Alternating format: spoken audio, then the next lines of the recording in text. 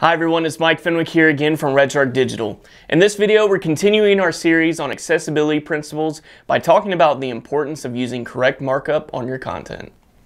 Markup is the code that structures your content, and it's important to use the right tags and attributes to ensure that your content is accessible and easy to understand. One of the most important elements of markup are headings, which are tags given to text to define its style and purpose.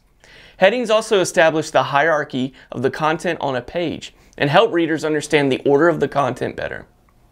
Screen readers also use the heading tags to read content so that people with low vision can get an overview of the page by reading each heading in a hierarchical flow. It's important to use proper structural elements when you develop a website or app. HTML elements communicate to the browser what kind of content they contain and how the browser should render or treat that content. The components and structure of a page are what create an accessibility tree, which is what powers screen readers and helps people who are blind listen to a page. Not using markup correctly can seriously affect accessibility. Don't use HTML tags just for style effects. Use them to convey the meaning and structure of your content. Screen readers navigate web pages by heading structure, so true headers, not just text that is styled big and bold. That's it for this video on the importance of using correct markup on your content. In the next video of our series, we'll be talking about supporting keyboard navigation.